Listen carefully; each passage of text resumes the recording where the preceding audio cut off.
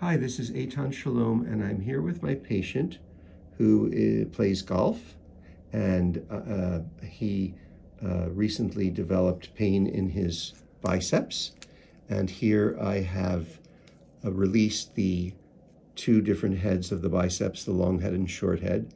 And a minute ago, it was really releasing a lot. So there we go. You could see that.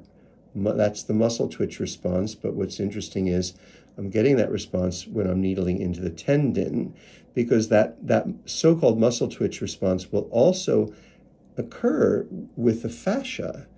And how do I know that? Because I discovered that when needling myself, and I had a needle in on my sacrum.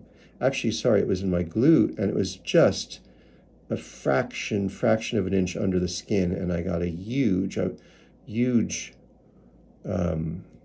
muscle twitch response. So those are the two heads of the biceps, long and short head.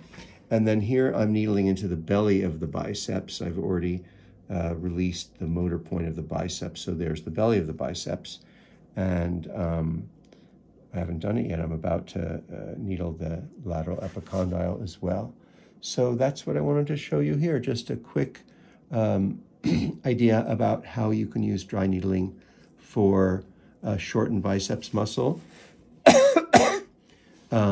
with potential tendinosis of the biceps tendon. Thank you.